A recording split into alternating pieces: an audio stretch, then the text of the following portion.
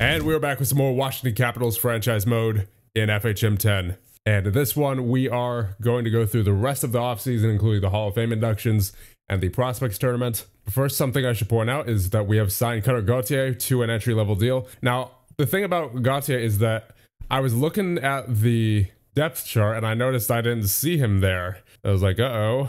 And it turns out that his rights actually expired at some point. I'm guessing this past offseason. I didn't see his rights expiring though, and I didn't even see him on the prospects page, on the unsigned page, when I was going through the prospects before July. So I'm assuming his rights expired last summer. Maybe he had like the August 15th expiration date or something. I don't know. Maybe that's why I didn't realize, but apparently he left a free agency, but luckily we did get him back as soon as I noticed he was not on the depth chart. Anyway, with that taken care of, let's get to the Hall of Fame inductions. So you have Alexander Mogilny finally gets in, Joe Thornton, Zdeno Chara, and John Van Beesbrook. All right, time for the Prospects Tournament. So who's going in here? In goal, I think it's got to be Ivankovic, and I'm going to say, I guess, Bjorklund. On defense, you have Levshunov, Huang, Krebs, Cameron. I'm going to say Emery, and then need one more, right? Yeah. Will Reynolds. And at forward, of course, you have Misa, Suzdalev, Carrier, Gauthier, Height, Parasak, Jake O'Brien, Soto, Leonard, Lorange, Swanson, and Higgins, I'd say. I couldn't even get Gino Carconi in there. I kind of wanted to, but unfortunately, we just have so many prospects to take a look at here. Well, I'd say unfortunately, but that's, you know, that's a good thing. But unfortunate in terms of that we're not going to be able to see all of them in this tournament. But nonetheless, I think that is our prospects roster. So in goal, you have Bjorklund and Ivankovic. On defense, you have Krebs, Cameron, Reynolds, Levshunov, Huang, and Emery. And at forward, you have Suzdalev, Gauthier, Misa, Carrier, Height, Leonard, Higgins, O'Brien, Swanson, Parasak, Soto, and Lorange. All right, so we won 2 and we lost 2. The game against the Islanders was a 4-2 win. 54 shots to 23. 3 stars a game. Lorange with 2 goals. Gill for the Islanders, and Swanson with a goal and assist. So in the first period, it was Lorange who scores on the power play from Swanson. In the second period, you have Higgins from Emery, then Swanson from Height and Krebs. Then in the third, you have Lorange on the power play from Huang and Levshunov. Then game number 2 against the Minnesota Wild, you had a 3-2 win. Shots were 41-26 in favor of your Washington Capitals. 3 stars of the game, Swanson, Wallstedt, and Firstov. First period, Firstov scores twice. Second period, Carson Cameron from Huang and Misa. Then in the third, you have Max Swanson from Will Reynolds. And then the game against Columbus, shots were 32-29 in favor of Columbus. 3 stars of the game, Svozil, Kane, and Angle, all from Columbus. First period, Columbus scores twice. Second period, Columbus scores twice. And third period, Jeremy Lorange with the lone goal for your Washington Capitals from Suzdalev and Krebs. And then the game against Florida, we lost 6-3. Shots were 37-36 in favor of your Washington Capitals, but the score was not in our favor. 3 stars of the game, Crawford, Sharp, and O'Reilly. First period, you have Florida scoring. Second period, you have Florida with another goal. And then Lorange on the power play from Swanson and Suzdalev. Suzdalev from Parasak and Higgins. And then Florida with 2 back-to-back goals, closing out the period, makes it 4-2. And in the third period, you have another Florida goal with 3 seconds in. And then Hunter Height scores on the power play from Soto and Huang. But then Will Sharp on the empty nets makes it 6-3. And that is it for the Prospects Tournament. So with that being done, let's advance up to the preseason. All right, since Backstrom has retired, we're going to need to set a new alternate captain. Obviously, you got Ovechkin and Carlson. For now, I think I'll give it to Phillips. He's been around for a bit, and he had that good rookie season there. Hopefully, he can return to where he was 2 seasons ago. I just want to point this out. Something that I've noticed when clicking on the training page, if you click on the training page again when you're still on the training page, it takes you to the scouting page. I just thought that was kind of funny. I don't think there's any other pages that do the same thing here. I'm trying to do this with the other pages, and this is the only thing that does that. If you double click on training, then it takes you to scouting. That does appear to be a bug nonetheless. So I thought I would point it out. All right, so here's our roster heading into year number 3.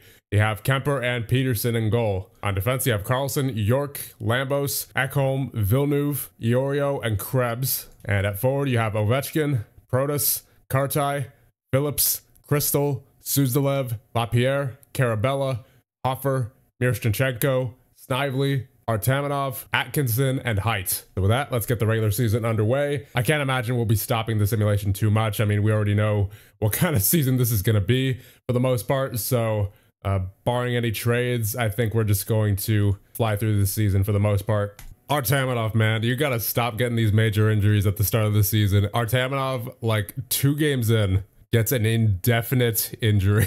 His injury tendencies are normal. You're saying that's normal? I'm pretty sure that's 2 seasons in a row of him starting the season injured, basically. Because last season he had that injury that was about a month long at the start of the season, and now he got a fractured eye socket for basically 5 months there. Oh, that's unfortunate. October, November, December, January, February. He's gone till like March. Oh man, that's unfortunate. Okay, really, media? You're gonna criticize Ovi in the twilight of his career when we got a win? A win where he got 2 points nonetheless? Come on. The media treats you unfair. The media treats him unfairly. Oh, it's a 2-game winning streak. Oh my goodness. We just had a 2-game winning streak. I did not think I would see that this season, considering where we're at. But yeah, otherwise this season is going about as expected. Nothing really much to see here. I think we're just gonna continue on to probably the trade deadline. Man, the media is ripping on the veterans. They're criticizing Carlson when he got 2 assists. Well, we got a bit of a conflict here with Kartai and Karabella. Let's try to nip this in the bud while it's still young. All right, cool. So it went straight from a 5 to a 4 with that intervening. So it looks like they're going to sort things out soon, hopefully. I'm not sure what coach is thinking here, but he has Atkinson on the first line and Crystal on the third. Coaching AI in this game is kind of puzzling at times. And again, I suppose that's the way it is in real life as well, from a fan's perspective anyhow. Yeah, I guess we're going to just advance to the trade deadline here. There's not much else I want to do. We're 11, 36, and 6. So, yeah, really not much to say about it. Besides, that was expected. All right, so we're on March 1st, a couple days before the trade deadline.